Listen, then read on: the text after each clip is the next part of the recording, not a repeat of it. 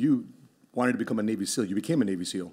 Yeah, so here you are, you're a believer, you're a follower of Christ, you believe in winning souls for Christ, but at the same time, too, taking souls as a Navy SEAL, because it's not like you're a nonprofit peacekeeping mission. You're there to surgically... We were not in the Peace Corps. But yeah, so I joined right out of high school. I knew from a young age that I wanted to serve and probably serve in the military. I thought I wanted to be a pilot for a long time, but I grew up in a culture that taught servant leadership. Pastor Keith, at a young age, when I was young and the church was just starting, he would talk about servant leadership, right? And that's the model that Christ gives us of servant leadership. And I knew I wanted to serve, and I felt like I also needed to represent, my family and my church family by serving in the military. Yeah. And there's a prayer that I've prayed a couple times in my life, and each time I've prayed it, God has answered it in a profound way. But when I was young and in my teenage years, sometimes I would pray, God, why did you make me this way? Because I felt very different, and I felt like I had skills and abilities that I didn't know what to do with them.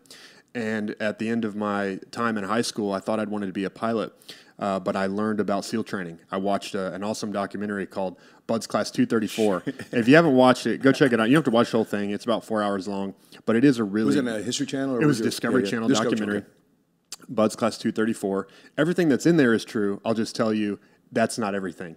There's stuff about SEAL training that doesn't make it in the documentary, obviously, but everything that's in the documentary is true. And I saw that, and I immediately knew this is what I'm supposed to do. Yeah. Every man's asking himself the same question, Matt, and that question is, am I who I think that I am? Right? We want to, we think something of ourselves. We want to know, is this who we really are? Mm-hmm. And what I knew for what SEAL training would be for me was an opportunity to test that.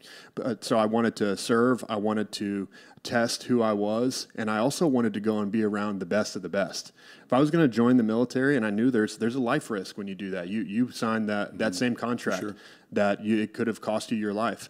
If I was going to be in that situation, I wanted to pay the price, be around the best. I wanted to, if it's in the most difficult situation, at least know that the guy next to me is willing to pay an incredible price too. So I made it through SEAL training. I started Bud's Class 286. I got pinned with Bud's Class 289, one of a handful of students under 20 years old in my class to make it through training. Most people just don't make it that young. And just to... How old were you? I was 19 when I started. Hey. Yeah. Okay. Wow. I'm sorry, I just turned 20. I was 20 when I started. Okay. Graduated at 21. But most people don't make it through at that young age. The average age in my class was almost 25. A bunch of NCAA athletes, college educated, far more physically prepared, and in some ways mentally prepared.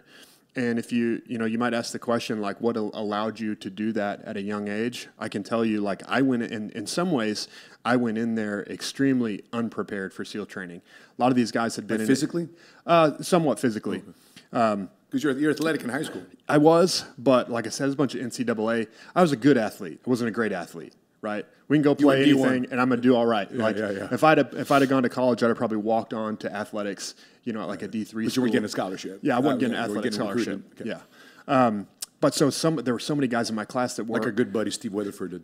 Yeah. No, Shout out to Steve Weatherford, man. Yeah, he's a different kind of human. For sure. The vanilla gorilla.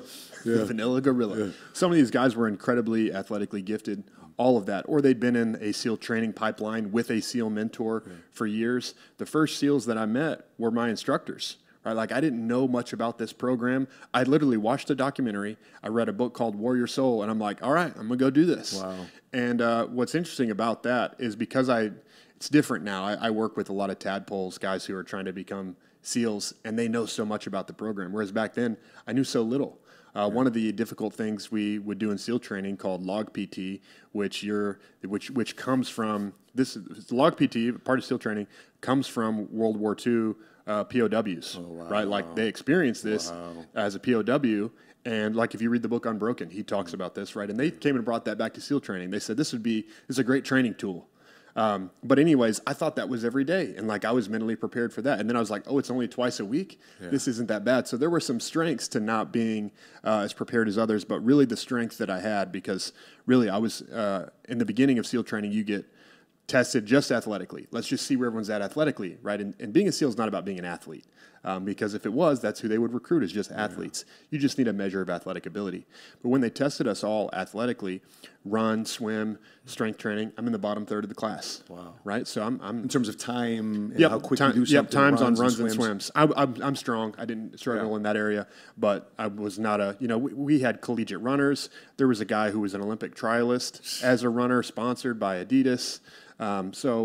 Or guys that, were winning titles and banners at Arizona as a swimmer. I mean, incredible athletes. These guys run like a 4-minute miles type guys. For sure. Well, I barely passed all of my 4-mile timed runs by like seconds. And at the end of Bud's, I get down to 28 minutes, right? There were guys who would show up and run. How many miles? 4 miles. 4 miles in 28 minutes. 4 miles, 28 minutes, but that's in pants and boots on the beach. Oh, wow.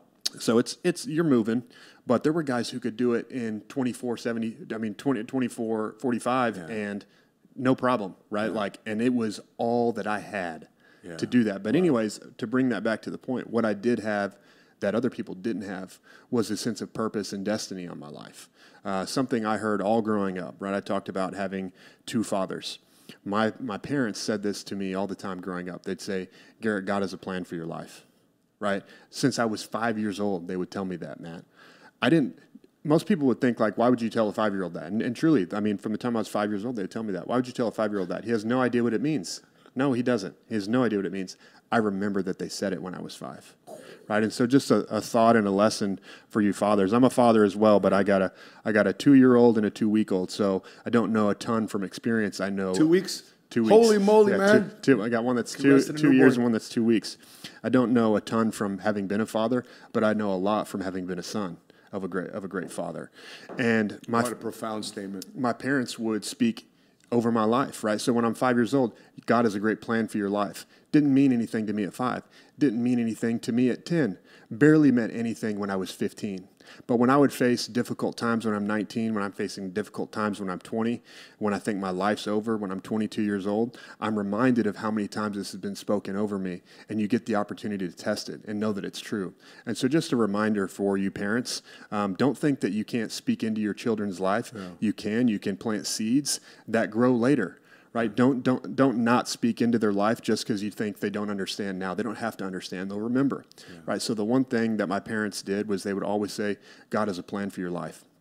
And then they would tell me something else. They would say, you can have anything you want in life as long as you're willing to pay the price for it. And I call that potential. When you put those two things together, purpose, God has a plan for your life, and you can have anything you want in life as long as you're willing to pay the price for it, potential, I call that infinite potential. And that's for anybody. But you have to believe those things and work on those things. If you think that one of my favorite quotes, Matt, is Henry Ford. Whether you think you can or you think you can't, you're right. And it's a self-fulfilling. it's a self-fulfilling truth. If you don't believe it, you're right. If you believe that, you're right. And whether if you can have anything you want as long as you're willing to pay the price for it, that's self-fulfilling. And I like to pair with that now. Ray Dalio says, you can have anything you want, you just can't have everything you want. You have to get focused, right? But there was a moment for me where this kind of all culminated. At the end of Hell Week, which is a very difficult portion of SEAL training. This is the 4th week. Full 7 days. Yep. You start on Sunday night, and you don't finish until Friday. You get 1 hour of sleep on Wednesday, 1 hour of sleep on Thursday. That's it. You'll run over 200 miles during that time. Holy moly. Most of that is with a boat, like these Zodiacs on your head. 6 guys under a boat. It will test you to your very core. And what they know at the end of that training is that if you can make it that far, every single man that's still there would literally keep going until they fell out and died. It's an incredible test of what's within a man. What type of guy were you under the boat? Were you the type of guy that was just silent, strong, and steady, or were you the guy that said, "Come on, I can tell. Pick up your side." That's where I had strength.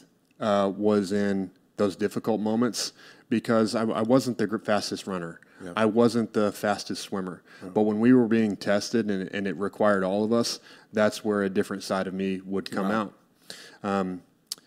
But coming back to Hell Week, it kind of all culminated for me, this infinite potential. It culminated for me in a moment at the end of Hell Week. Because coming into this, I'd been incredibly discouraged. I didn't feel discouraged, but people had discouraged me. My whole training program from the time I got in. A SEAL. From the time I got in. My roommate in pre-buds, his father was a Navy SEAL. He had been to buds before. #1 athlete in the class. Every day he would say, "Unclebach, you have no chance." Right? And you would think this guy knows a little bit, right? His father was a Master Chief Navy SEAL over 20 years. He was the #1 athlete in the class, top ranked. He'd been to buds before. He was back on his second attempt. And he'd say, "You have no chance here." He would tell me that all the time. And there was a lot of, I could go on and on. There was a lot of ways that outside circumstances would discourage me, tell me that I didn't have a chance here. But I remember from the very beginning thinking of joining SEAL training. You can look at all of the people that didn't make it, right? Because there's a little over 4,000 Navy SEALs living and dead. There's tens of thousands that have tried, right? The failure rate is so high. If you look at it from the very top of the pipeline down to people who become SEALs, it's a little over 80% failure rate. And you could look at that and think like, man, how could anyone ever do it? But what I looked at was there's thousands of men who have done it. And if it can be done, then I'm going to do it, right? But this infinite potential all culminated for me at a moment at the end of Hell Week. Right before we started Hell Week, guys in my boat crew were sitting in a classroom waiting for Hell Week to start. And that's the painful part, right? Because the calm before the storm. Yeah, right. The hardest part of pain is the anticipation of the pain. And we know we're all about to go through one of the most painful things we've ever been through, and they would just let you sit there in the classroom for hours waiting for it to start. It was difficult. But we would all, my boat crew, we all talked like, "Hey, do you think you'll make it? Hey, do you think you'll make it?" And at this point, because I was young and because of the way that I'd been treated, I hadn't spoken up that much or really told people what I thought. But then they finally asked me, "Hey, do you think you'll make it?" And I said, not only do I think I'll make it, I know I'll make it. And not only am I going to make it, but on Saturday, when Hell Week is over, everyone's walking around on crutches, guys have sipe, blood in their lungs, like people are beaten and destroyed. What I'm going to do is go for a run on the beach by myself. I told my boat crew this, right? And they just laughed at me. Well, I would tell you the ones who some guys were just like, whatever. The guys who laughed at me didn't make it through training. They didn't finish Hell Week. But to bring this to a point, at the end of Hell Week, I went on that run, right? I went on that run, and if you know Coronado, the rocks out in front of the Dell. I ran down about a mile from the compound, got to the rocks, and it was raining that day. Great luck there. All you want to do after Hell Week is just be dry. But it's raining that morning. But I go on this run, and I get down there to the rocks, and I sit on the rocks, and I just kind of have a moment with myself and realize that this is a dream that I've dreamed for the last couple of years, and to finally see it come to happen, and to also for all of that to come true, the things that my parents have spoken over me, that God has a plan for your life, right? Because there's so many, there's elements of SEAL training that you can't control. And there's a lot of reasons that, I could tell you, there's reasons why I shouldn't have become a SEAL. But there's also a lot of reasons why I did become a SEAL, right? So you could see God's plan there, and you could also see the potential that you can have anything you want as long as you're willing to pay the price for it. I don't have all the skills and abilities that other people had, but what I did have was the willingness to do the work. And so those things, like just in that moment there on the rocks, realizing that I had dreamed a dream and seeing it come true was a very powerful moment for me. And it also helped me realize the most powerful thing isn't what others see in you, but it's what you see in yourself. So if you like that clip, please watch this one right here. If you want to see the full podcast, click right here.